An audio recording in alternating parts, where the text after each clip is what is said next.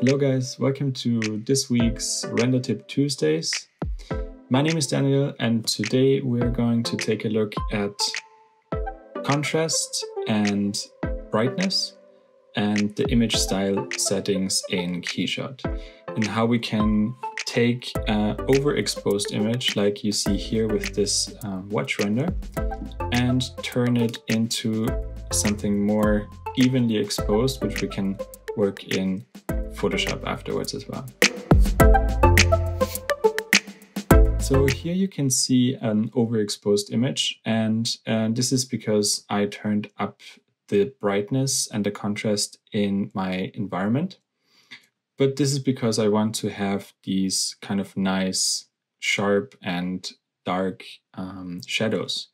So here you can see in this white area, if I turn on the histogram, it tells me that we have areas which are completely white. So this means even if I try and add, for example, our levels and try to adjust the setting here, I don't have any color information in this area. So this is completely white and we can't change it to another shade. So let's jump into Keyshot and I'll explain a little bit more about that. So we're in Keyshot right now, and this is the scene that I set up here.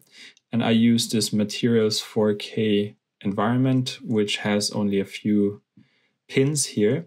And I set the brightness to 2, the contrast to 1. I can change the contrast to 2 to give a bit more dramatic change here.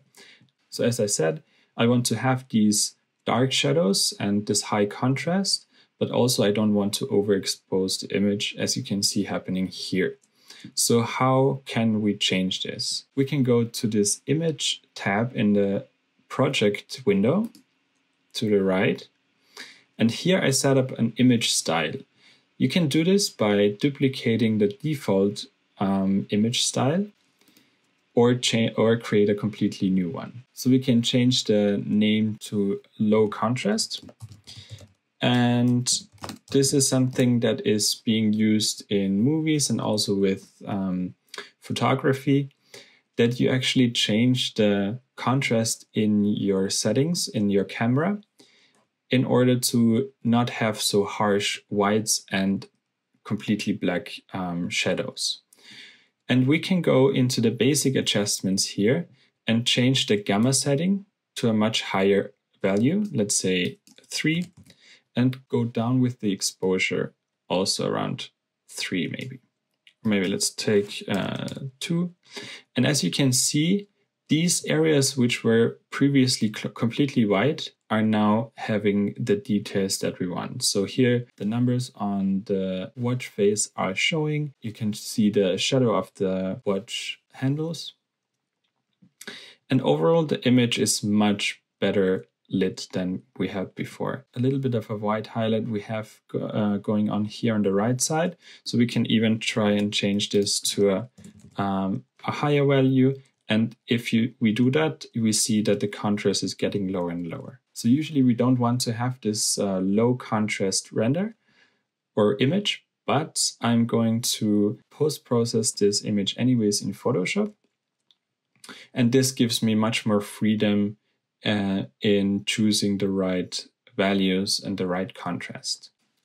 So if I go back to Photoshop, I can go to my other render.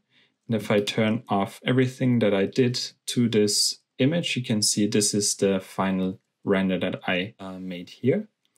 And with a little bit of a curve, which looks like this, like a S curve, and some other quick fixes, we can get this really nice looking render.